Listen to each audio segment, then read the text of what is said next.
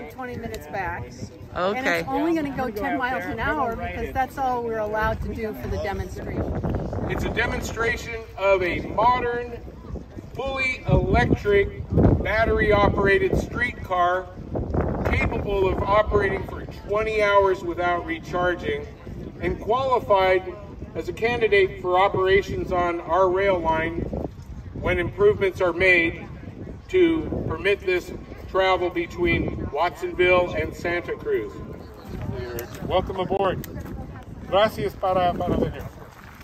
Thank you. Thank you for coming. We were so excited about this, but we all tried to get tickets and then we couldn't. And I lived down here and then I saw that more opened up and I was so stoked.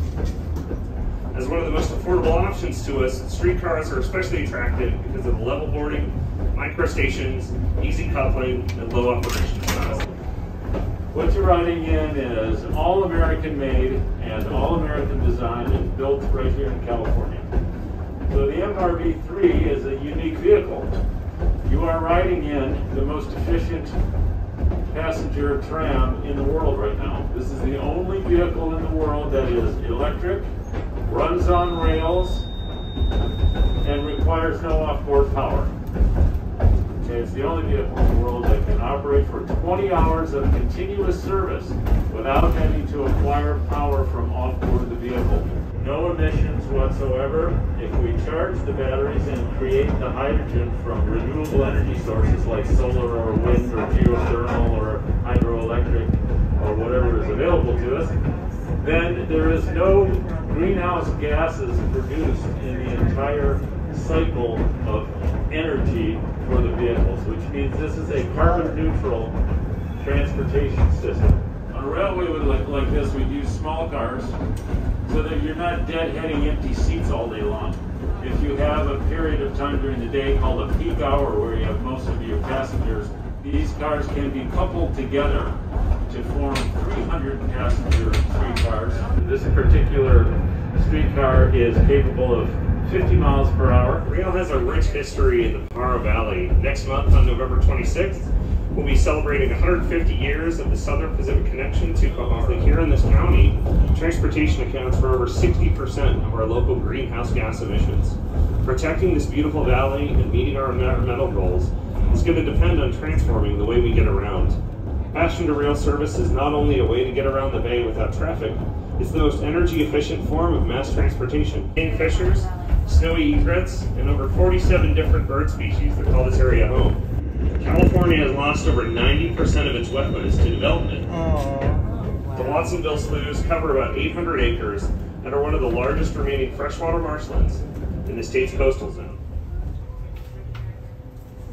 In the middle, but this is much cooler. Yeah, you can drive into it with a patrol Where the car. road used There's to be. an osprey nest right there on the top of the pole, and every year they raise a family. It's pretty cool. It's tail farm is right on the other side of that. Yeah, and I know, right? Right now with the very so I'll say for point of orientation, so not far down from here is San Andreas Road.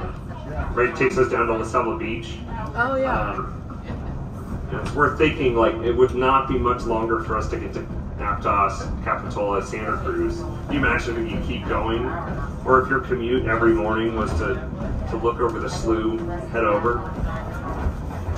Opportunity, health, and quality of life are largely defined by both race and class. More affordable and easily accessible transportation system, we can make inroads to correct these injustices. Santa Cruz County, the backbone of this trail system will be the 32-mile Santa Cruz Coastal Rail Trail. While this is a very small section, construction is happening all over the county to add pieces to this 32-mile continuous trail. Thank you all so much for riding today.